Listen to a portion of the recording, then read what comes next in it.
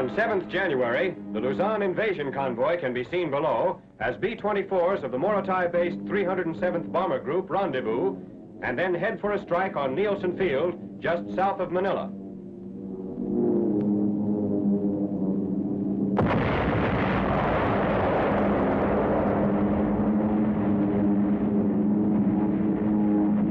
Operations meet heavy flak, but no enemy plane interception. Nichols Field, also south of Manila.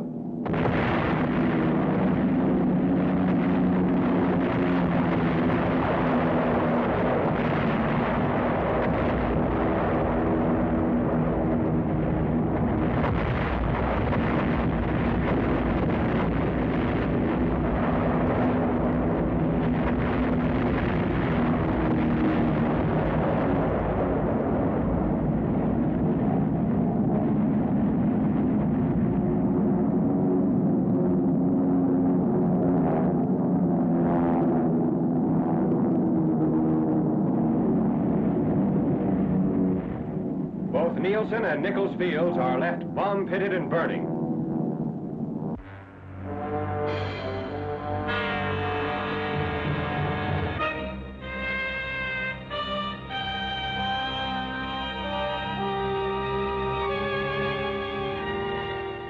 On 20th December, Admiral Lord Louis Mountbatten arrives at Buthodong, Burma to inspect a task force.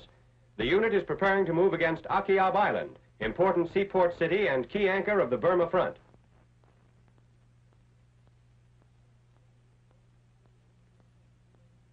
Allied strategy calls for cutting directly across river valleys.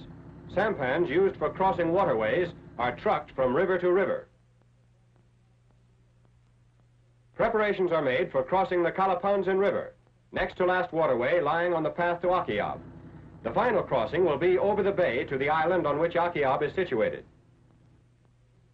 The island of Akiab was occupied by the Japanese in May 1942. It was immediately made a big naval and air base, and bombing attacks were initiated against Calcutta. In December 1943, Field Marshal Wavell sent a force of Indian troops toward Akiab in the hope of retaking it. But the drive bogged down, and Wavell's men were forced to retreat. Recapture of Akiab would give the Allies 7 airfields capable of handling bombers and a port which can handle ships up to 8,000 tons. Beyond the Calapanzin River, the advance continues along the India Road.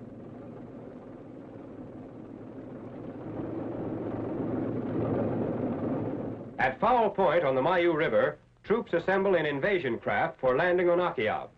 The island lies 4 miles across the bay in the broad mouth of the river. Burmese villagers on the island had informed Indian Air Force pilots by a signal system that the Japanese had withdrawn. A reconnaissance party confirmed the information, but troop transports move in ready for action in case of a trap. Forces are reported to be the largest combined operation unit ever established in Southeast Asia. Landing is made without a single shot being fired. The only opposition encountered is in the form of numerous booby traps and mines left by the Japanese. Capture of the island means an important forward base for future operations against the Japanese in Lower Burma.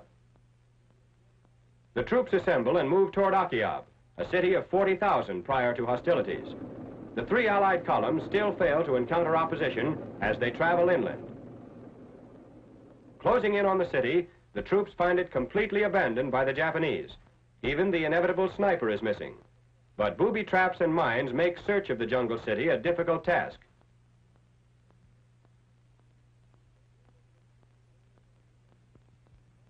A single Jap is the only captive taken. Apparently a straggler, he was picked up on the march toward the city. Seizure of Akiab will free several divisions of Allied troops for the push on Rangoon, for it will permit the British to defend the whole area west of the Burma coastal range with small forces. As soon as the occupation of the island is complete, British officers call a meeting of native chiefs and give them instruction and regulations necessary for military security. To the northeast, in the hills of central Burma, clearing the way through to China, are American troops of the Mars Task Force. Under Brigadier General John S. Willey, they are closing in on enemy forces less than 20 miles below Namkham, a Lido-Burma road juncture.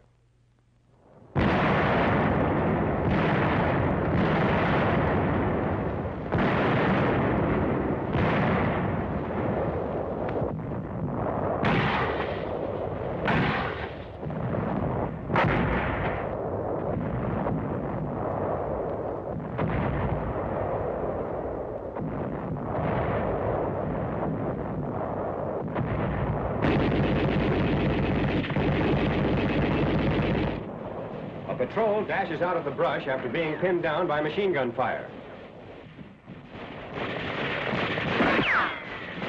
The wounded man is a lieutenant who led the patrol which infiltrated the enemy lines to locate the firing position.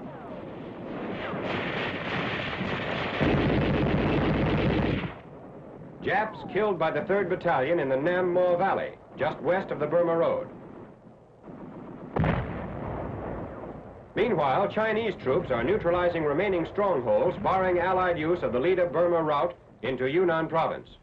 The movement shown in these films is before the town of Nam Kam. The 88th Regiment, 30th Division, negotiates the Shuili River on bamboo rafts. Several crossings are made without detection.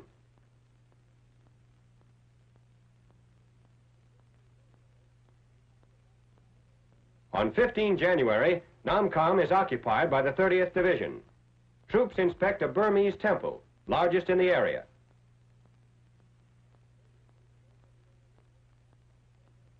A native reads an OWI leaflet dropped by the 10th Air Force. It mentions the Mars Task Force. The fall of Nam Kam is followed by seizure of Wan Ding and Muzay, removing last obstacles to the overland supply route to China.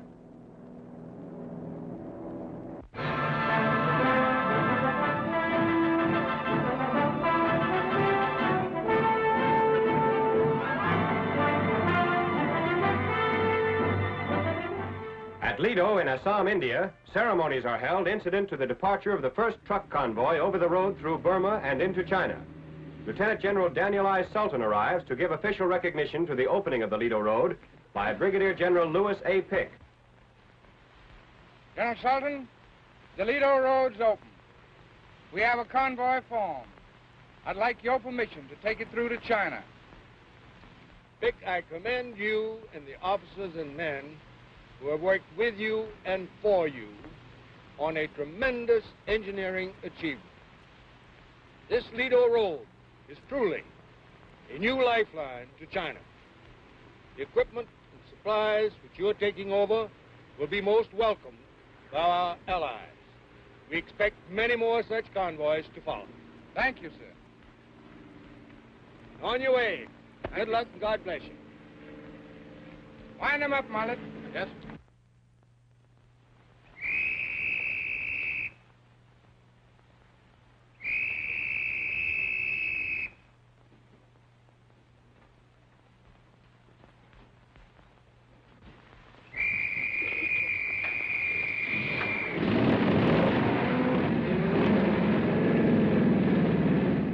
General Pick rides in the lead jeep. He assumed command of Lido construction on 13 October 1943. During 10 months prior to that date, only 42 miles of road had been constructed. General Pick began his engineering operation with these words: "The Lido Road is going to be built. Mud and rain and malaria be damned." On 12 January 1945, trucks loaded with war supplies negotiate the all-weather road from Lido to Michinaw, including a 2-mile board section elevated on piling. The run to Michinaw is 262 miles. Another 200-odd miles bring the road to Bamo and Mongyu, where it connects with the old Burma Road. White and Negro engineering detachments, with the latter predominating in numbers, pushed through jungles, monsoon floods, and range after range of mountains to finish the project.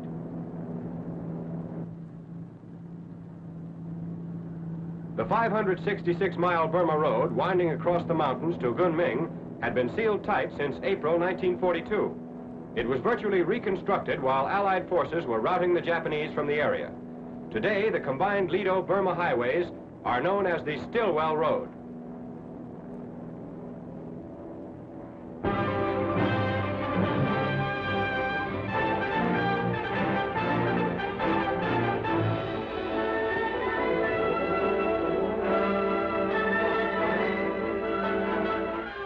Corsairs of Marine fighting squadrons are ferried to a carrier for temporary duty in Western Pacific operations, prelude to the first landing on Luzon.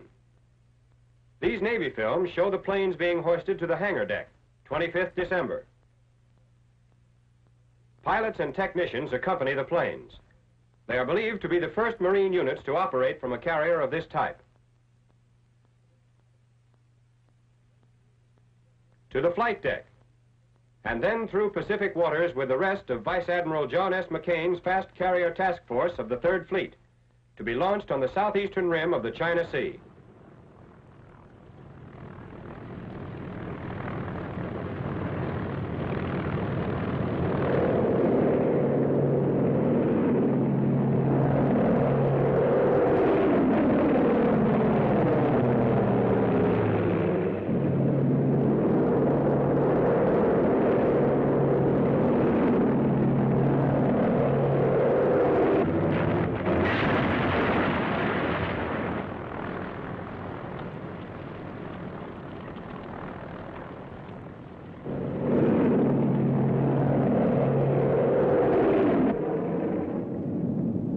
Objective, Formosa, main southern anchor of the Japanese inner defense line. Kagi and Echo airstrips are bombed 3rd and 4th January.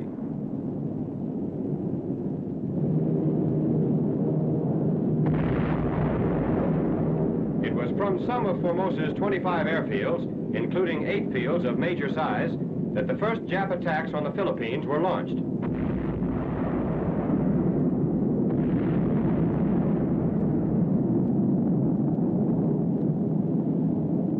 Planes returned to their carriers. Simultaneous with the Formosa operations was a strike against Okinawa in the Ryukyus by elements of the same fleet. In addition to a number of ships sunk and damaged, 111 planes were destroyed, 220 damaged. Damage was also done to ground installations.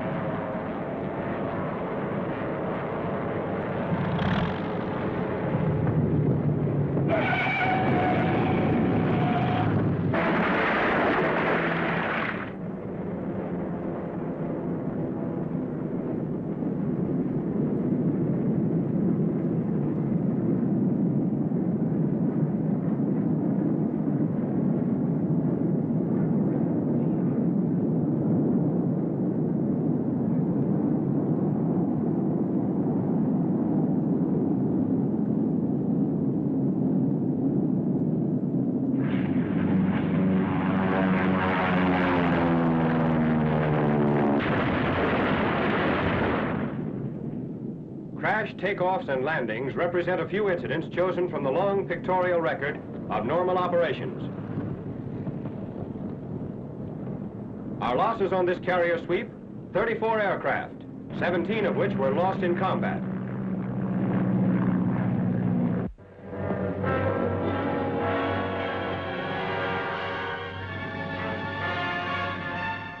The difficulties of the Italian campaign are increased by severe winter weather which blankets the rough mountainous terrain with snow. Armored vehicles move cautiously forward over icy roads. After the first heavy snowfall of winter, these tanks of the 13th Corps were delayed 3 days trying to reach their destination over virtually impassable roads.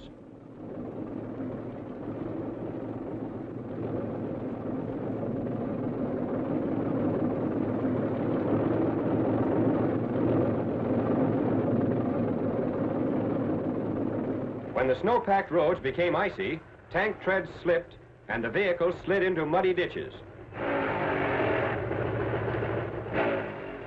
Road movement proving too slow and hazardous, the tanks were driven cross-country safely to their destination.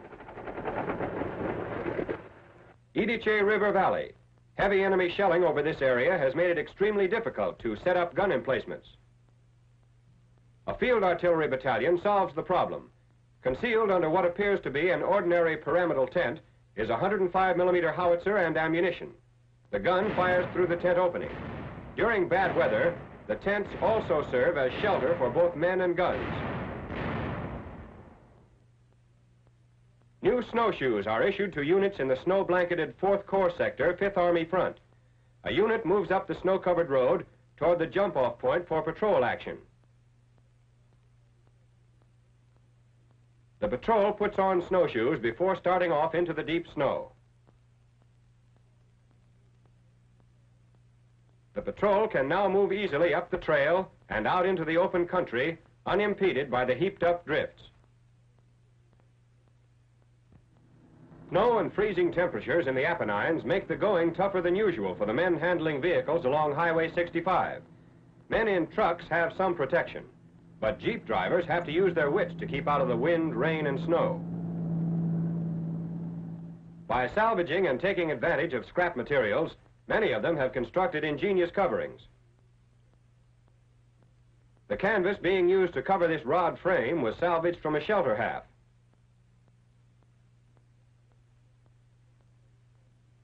Scrap wood was saved up to make a frame for a completely enclosed body job. The top is salvaged canvas, stretched tight and nailed to the frame. Pressed wood makes a very neat rear. Even windows of plexiglass salvaged from wrecked aeroplanes can be put in. Utility as well as protection. A door that can easily be taken off when the windshield must be let down in areas a mile or two from the front. The novel feature about this neat design is that the top has been made so it can be removed in one piece.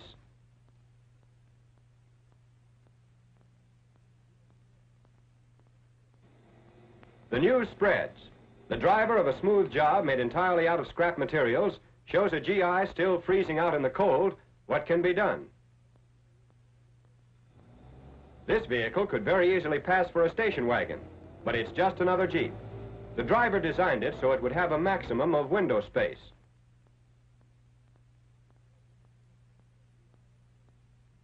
Here's a prime example of GI ingenuity. Homemade windows with no draft ventilation.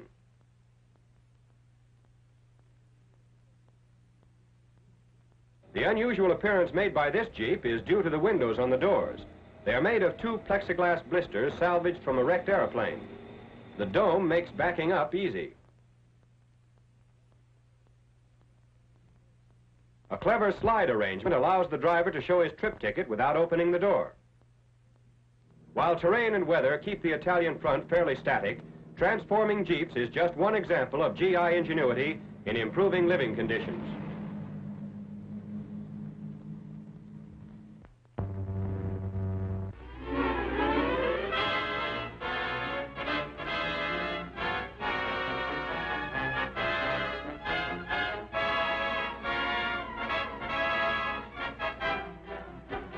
Blizzard on the Western Front during the final stages of the Battle of the Bulge.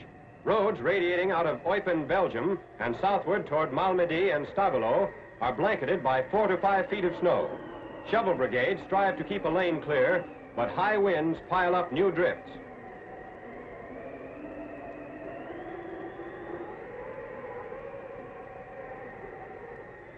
Tied up behind these snow removal forces are convoys stretching for 3 solid miles. Trucks loaded with ammunition, mail, and food, and ambulances with litter cases from the front lines. Troops improvise protective covering, but weather casualties have been severe. As the blizzard lifts, a snowplow works along the highway. These adverse conditions consistently hampered operations flattening the bulge. The Belgian town of Sterpenyi is shelled by the 3rd Armored Division. Sterpenyi is 11 miles below Saint-Vite, last major enemy-held road junction. Several American soldiers are thrown from their truck by a shell burst. The driver is unhurt and rushes off to get first aid for the injured. A Jeep brings in the medical crew.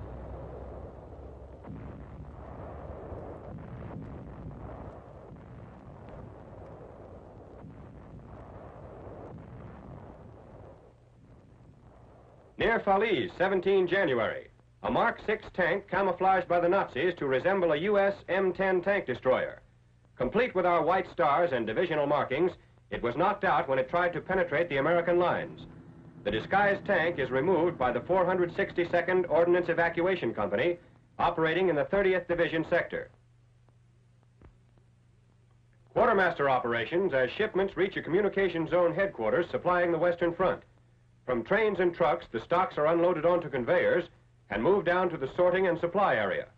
The entire layout is arranged so as to shortcut the process of segregating the variety of foodstuffs and other stores prior to their delivery to troops. Detoured off the main conveyor belt by sorting crews, these boxes are stacked with others containing their particular type of provisions. Increasing quantities of supplies freshly arrived from coastal ports are moved up in pace with accelerated activities all along the Roer River, Luxembourg, and Alsace fronts. Collecting bed sheets from civilian homes in Stolberg, Germany, east of Aachen, to supplement our issue of cloth for snowsuits.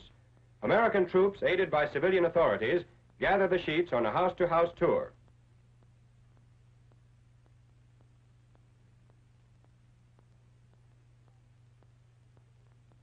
The collection is carried through in orderly fashion. Some opposition had been expected, but those responsible for gathering the sheets report that no resentment was apparent among the housewives of the German town.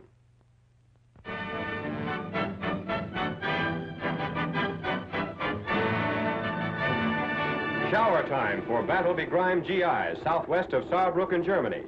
A pump siphons water from a stream on the 3rd Army front, while a diesel engine gives the water a temperature of 104 degrees, heating 32 gallons a minute. Clean clothes go with every GI scrub down, so sound off on your size. Socks, drawers, underwear.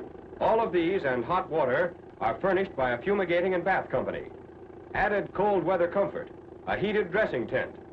The bathing unit services around 2,000 men a day. Not only is this service a relief to men who haven't cleaned up in weeks, but also when men are headed for battle, showers help lessen the danger of infection from wounds. To the shower tent, a hotel luxury to GIs who have been using an empty gasoline can with holes in the bottom. Allotted time for each man, 8 minutes. Back to the dressing tent, clean and refreshed. Quartermaster has duplicated scenes like these on every American battlefront. Dirty clothes go to the laundry, another item that keeps men of the fumigating and bath company busy 13 hours a day.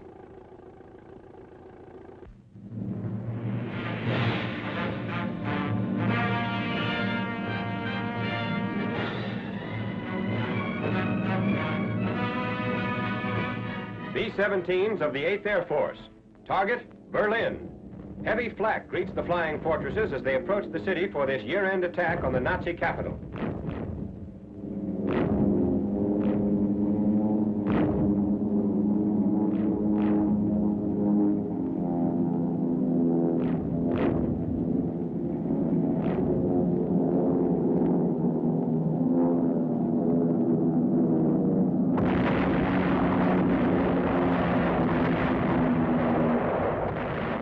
War Department announcement labels Berlin as the most heavily bombed target in Europe.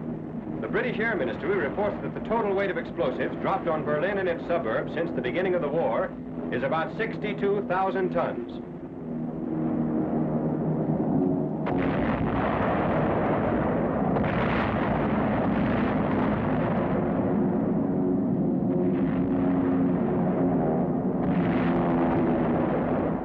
In these Air Force's films, blockbusters are visible scoring hits within the target area.